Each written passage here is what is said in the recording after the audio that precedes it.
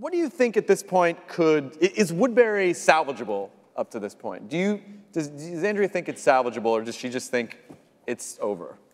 Well, I think she totally thinks that it's salvageable. I think that the reason why she went back is to figure out a way to, prevent a war. And I think that, it's not just her friends at the prison who she loves, but all of the innocent people at Woodbury. And she's gonna, she's no martyr. She's just a human being trying to do the best she can, flaws and all. But she is gonna put her best foot forward and try to prevent bloodshed. And she cares about the people in Woodbury. She's not there, for the guy, you know. He's just, we got to deal with him. Yeah. Yeah.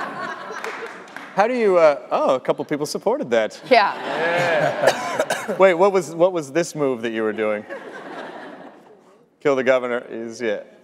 We got a Carol sympathizer. Some cold-blooded people out there. Yeah, I know, right? I know, they laughed at the hitchhiker like, cut the guy's head off. Do you think Andrea feels like if she were to lead Woodbury, or if she were to lead the other group, like what kind of a leader do you think she would be? Can you be super cool to everyone, or do you think you kind of have to be a little dark? I don't think that her mind is in any sort of like could I be leader place at all. I think her mind is on mediation. She was a lawyer prior to the apocalypse. It's what she knows. And she sees two leaders who are losing themselves and losing their humanity. And, they're responsible for a lot of people. And she's the woman caught in between, and she's just going to do the best that she can. I think that Andrea, as tough as she is, there's an idealism of the old world that she carries with her. I think that Dale was a huge influence on her, and that incident with Randall, and I think he's the guardian angel on her shoulder.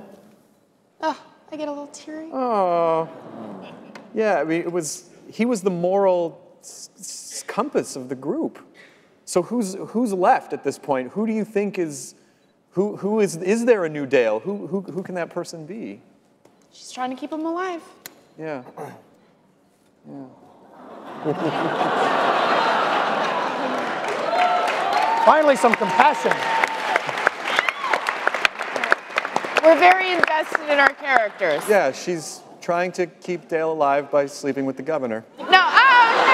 Oh, I'm sorry. You killed it! What? Oh! What? Evil! Oh. Tension breaker.